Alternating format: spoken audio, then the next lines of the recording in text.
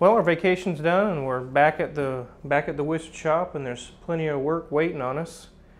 If you haven't already, you've seen the first airing of Car Issues with Tyler Hoover on FYI channel. I hope you enjoyed it. I sure enjoyed it. It's an excellent show, and there's many more episodes to come. So, on to the shop. Things going on in the shop. We just got this in the mail. You guys heard about us hitting the 100,000 subscriber milestone. Let's go ahead and get this thing opened up. Fancy letter. Ooh, I can see myself in it. You can see yourself in it. Amazing. Let's put this on the wall. There we go. There it is on the wall for everyone to see. So let's head out to the shop. There's some interesting things going on out there. I've got a really cool car you guys could look at. Let's head that way.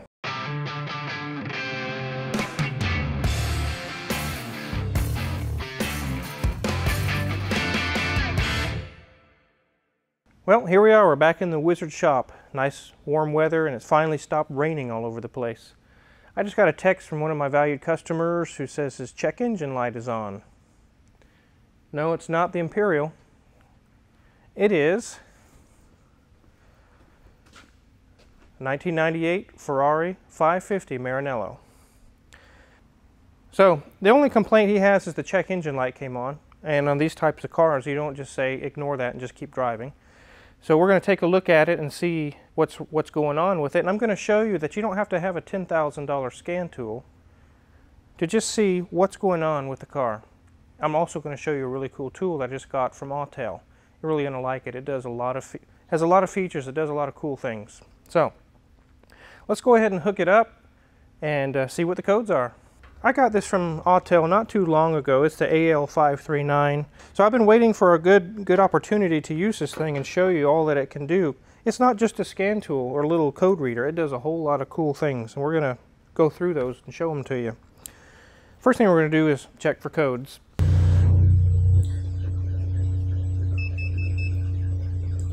So here we have engine and engine. The reason for that is that there's two control modules, engine control modules on this vehicle. One for the right bank, one for the left bank of the engine. It's pretty common on early 90s Ferraris to have this. So let's check the first one.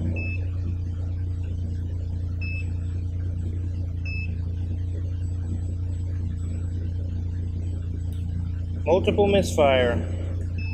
8, 11, 9, 10, 8, 9, 10, 11 are misfiring. Let's track the other engine computer.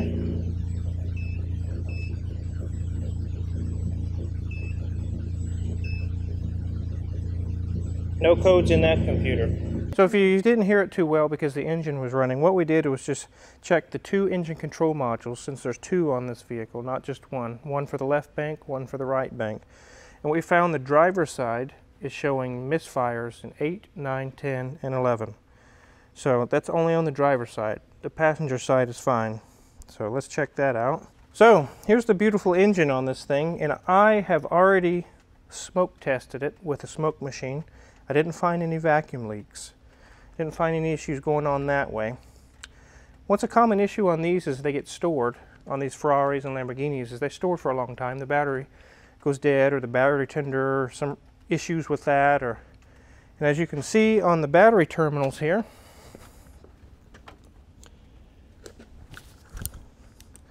lots of marring.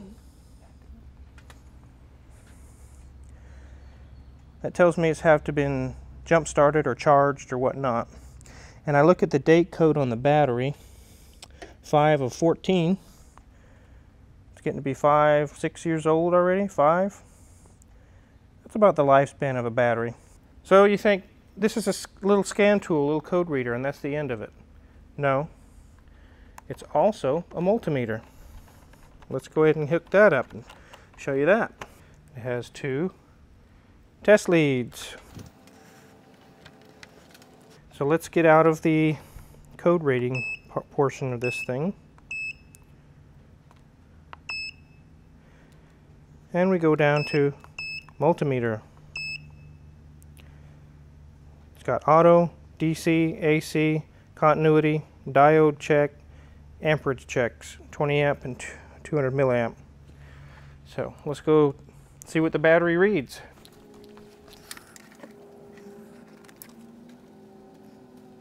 .5 volts. So that's good. And some of you may say, well, that doesn't tell you if the battery's good. You just can't just measure the volts and know it's a good or bad battery. You're absolutely right. This thing also tests batteries. Let's hook that up.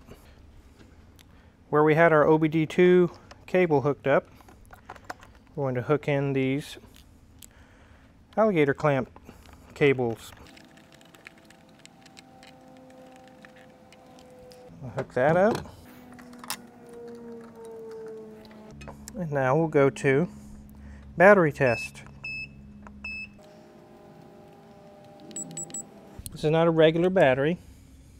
This is an AGM. It says MT7 AGM. So let's select AGM. Cold cranking amps on this one. 800.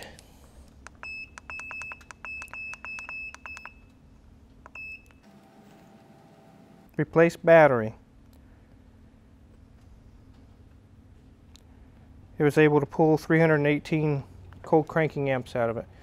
So we have the check engine light on.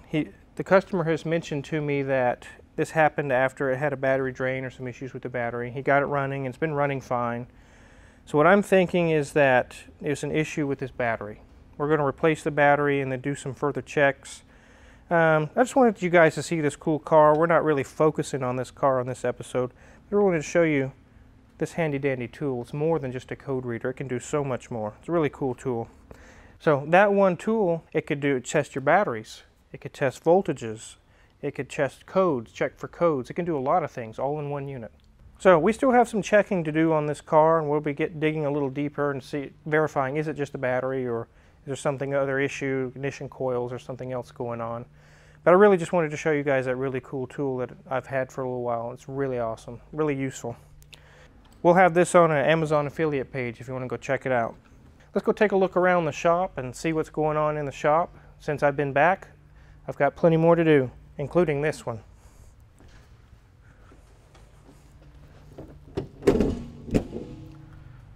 As you saw a second ago, we have the Flying Imperial here. And you've seen on Hoovie's recent video that we have the oil pan and everything, but we really didn't go in depth of why or what's going on. So what's going on with this engine has been rebuilt. So these little two-piece rubber seals, I mean, they may work. It's kind of a crapshoot. The deal is when they made these guides, when they cut these grooves, it's not concentric. It's not perfectly round. I proved that when I had it up in the car, when I had the top seal still in there. One side was squished flat, the other side was still sticking out pretty far. That told me there's no concentric seal there. And you're not going to get a concentric seal with these rubber.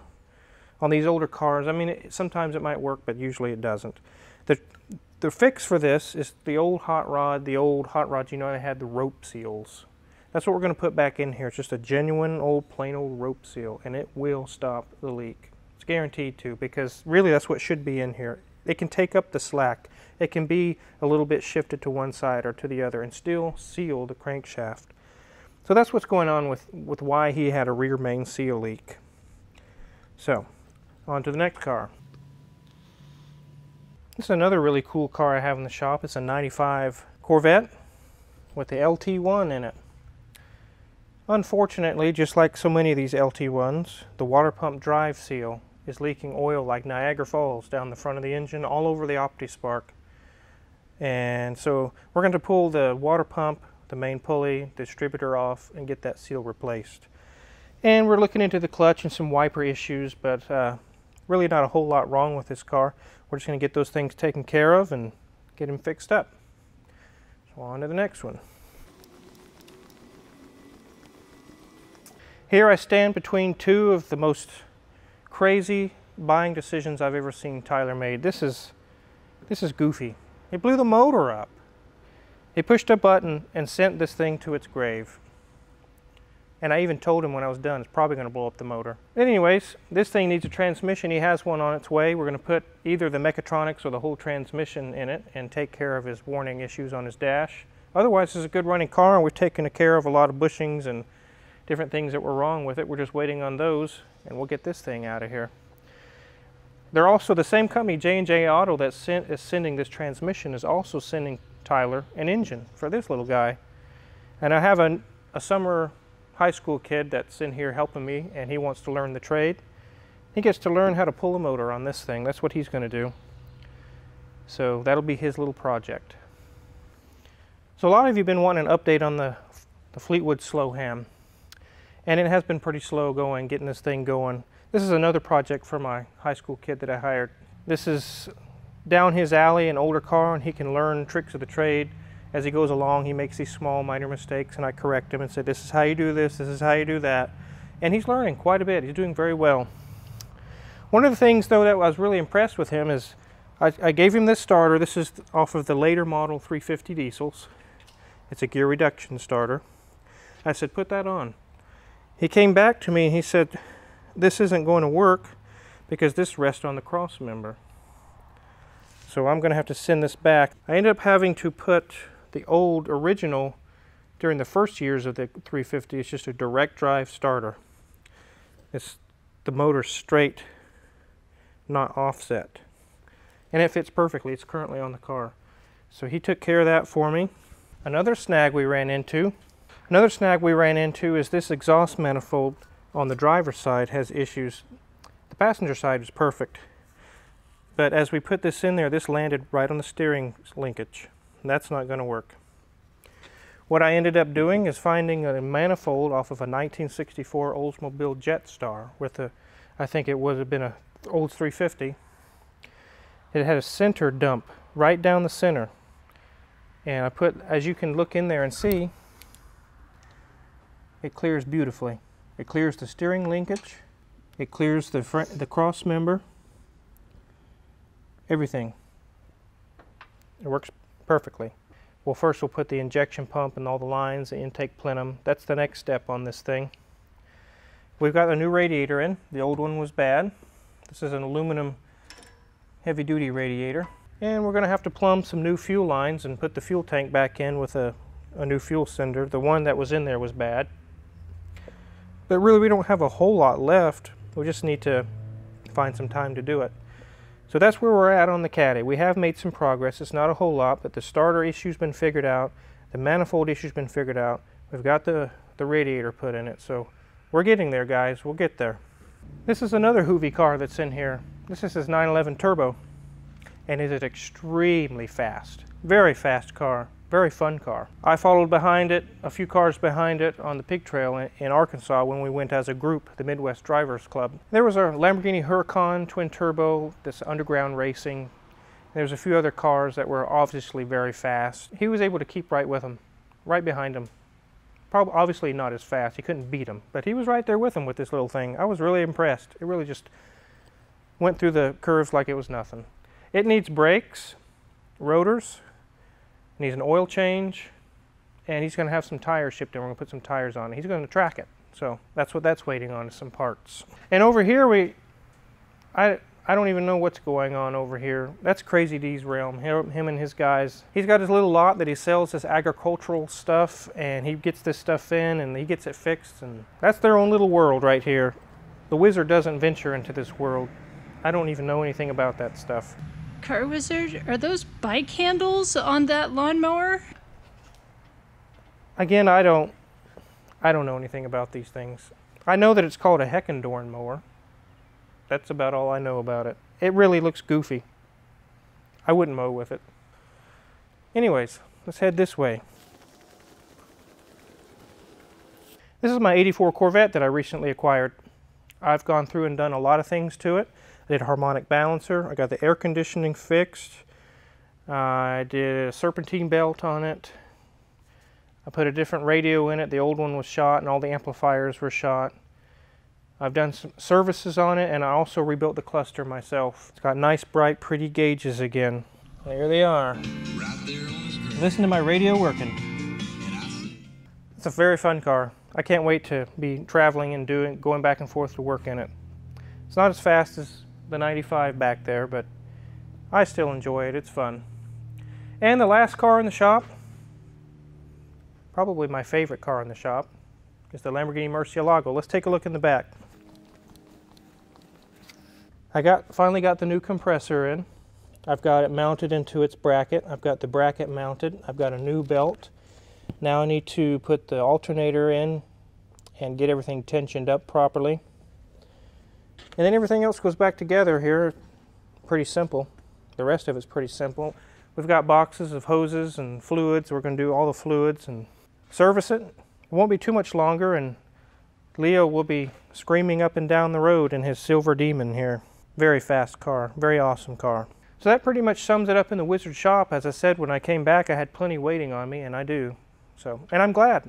That pays the bills. So next week we're going to do a video of buy this, not that, on Chevrolet. The different cars that I would stay away from and the ones that are awesome, ones that I would highly recommend. So again, if you see any tools that I've used that you're interested in, they're on Amazon affiliates page, especially the little Autel AL539 I just used. That'll be on there. Also, if you haven't subscribed already, go ahead and hit the subscribe button. And we have t-shirts, we have hoodies, we have decals, and there's also coffee mugs. If you're interested in any of that, that's also clicked in the link below. Don't forget to watch Car Issues on FYI. If you haven't already, you're really going to enjoy it. It's going to be an awesome show. I think it really is going to do great. I've got plenty waiting on me. I better get back to work, and thanks for watching.